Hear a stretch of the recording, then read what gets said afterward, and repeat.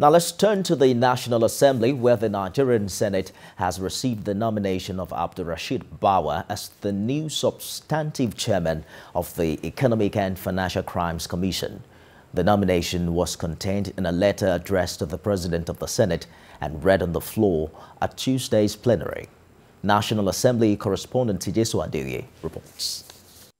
The Economic and Financial Crimes Commission has gone several months without a substantive head at the helm of affairs, but that is all about to change.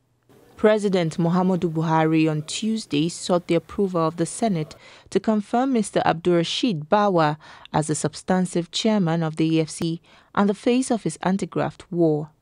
In accordance with paragraph 2, subsection 2 of part 1, Cap E1 of EFCC Act 2004, I am pleased to present for confirmation by the Senate the appointment of Abdulrasheed Bawa as Chairman, Economic and Financial Crimes Commission, EFCC.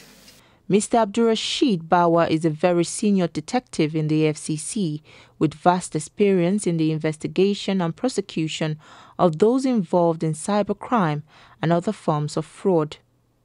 But aside his very attractive work profile, the new chairman designate is not free from corruption allegations amounting to billions of naira.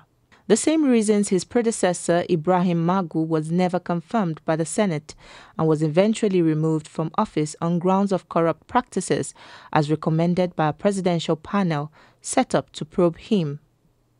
Mr. Bawa's nomination also comes at a time when Nigeria dropped in the latest ranking of the Global Corruption Perception Index done by Transparency International, indicating an increase in the level of corruption in Nigeria.